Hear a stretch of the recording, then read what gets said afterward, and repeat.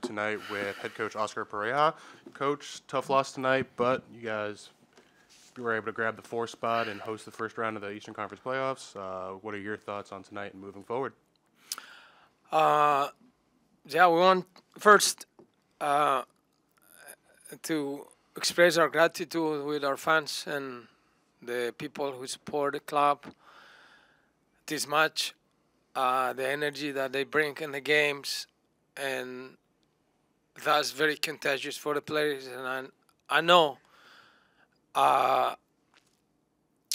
from the bottom of our heart, from the players, that's the highlight of this part of the season, especially the last semester when we bounced back after a very tough start of the season. So thanks to them. Regarding the game, I thought we played well, and we have some moments of distractions. Not that we get outplayed by Atlanta, but we got distractions in a couple plays that, especially in the start of the halves, and we need to correct that. It cannot happen in the playoffs. After that, or in between those moments, I thought the boys played well, what we wanted. We have had more sharpness on our finishing that tonight, but I thought the heart of the team was there all the time, and I congratulate this group of players that once again they brought us here. They finalized 4th in the conference, and that's not an easy task. And we'd rather better just take that positive side of this one day. We are very proud of the players and the club. Awesome. Oscar, you kind of mentioned the distractions at the beginning of the first 2 halves. What do you feel kind of led to just the, lapses, for 2 goals in the first 15 minutes and then the penalty given away in the beginning of the second half? It's difficult to be so precise on that answer. I just saw the goals too and review. I thought we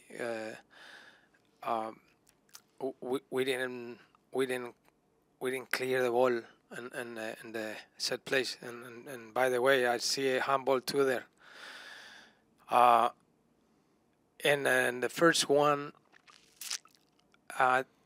I thought it was a collective distraction, and I have to admit that Atlanta did a good job on trying to move the ball in and find that space that they found there. But we have to be better than that on those in that moment, and also in the PK that we concede. So I don't want just to sweep the things under the table.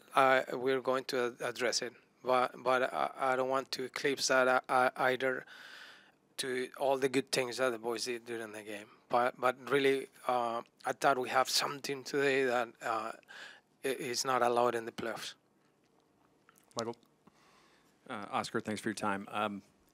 Obviously, a big talking point in the game came late when Duncan scored the goal, and then it was reviewed and waved off. What did you see on that, and what were you told by the officiating crew? The officials said, and they reviewed, and they saw a handball there. By the ruling said that they are correct if it was a handball. I thought it was a very special moment for us and our fans, and the frustration today and not allow that goal is big, but that's what happened. So I just go beyond that. There's other things. And the goal in the corner, I saw a handball too there. What happened is that it was difficult to see it, but it was. I reviewed it already.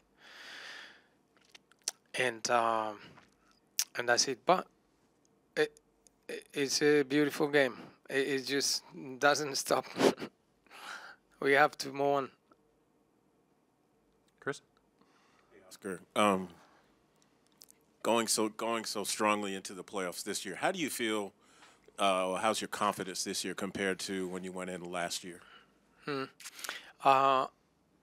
Chris, I saw a team that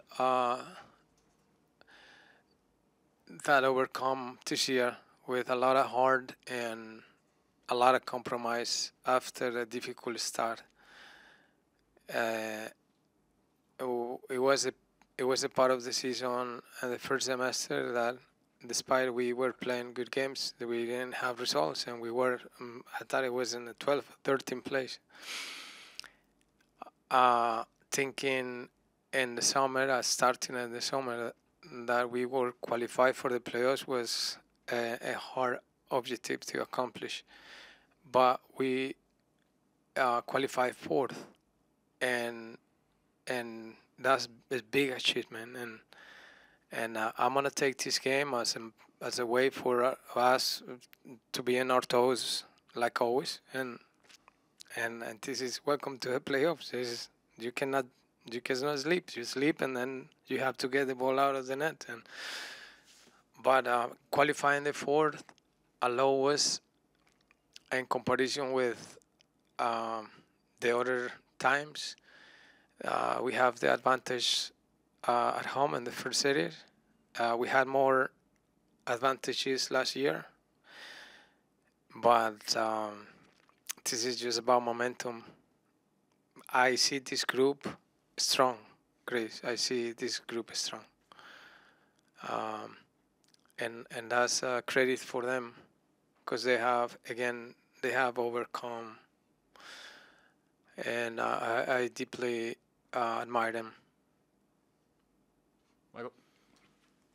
Oscar, you're trailing 2-1. You come out of the locker room within 20 seconds, give up a penalty, and Pedro makes the save on that.